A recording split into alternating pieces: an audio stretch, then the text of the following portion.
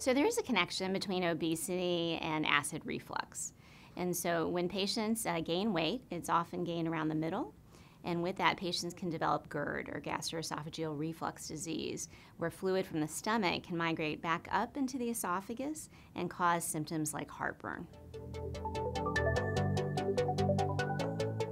So bariatric surgery has multiple benefits. Obesity can affect all of our health systems from head to toe, including our digestive tract.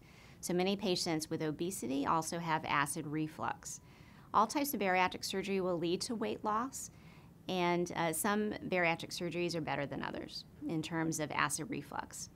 Sleeve gastrectomy is a procedure that we offer here at Johns Hopkins, where we remove a portion of the stomach.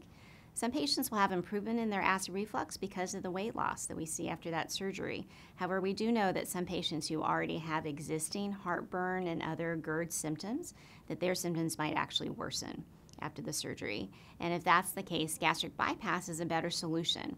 In that surgery, we separate the acid-producing part of the stomach, and also it leads to weight loss, which can improve acid reflux.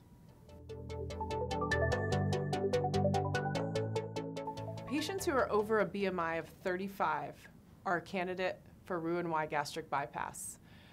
Your surgeon will evaluate you with an upper endoscopy prior to surgery to evaluate your esophagitis. Laparoscopic Roux-en-Y gastric bypass can most certainly cure your GERD. When the operation is performed, we split the stomach into two parts. The lower part of the stomach is responsible for making acid. The acid-producing cells are no longer connected to the esophagus, and therefore your reflux symptoms will be resolved.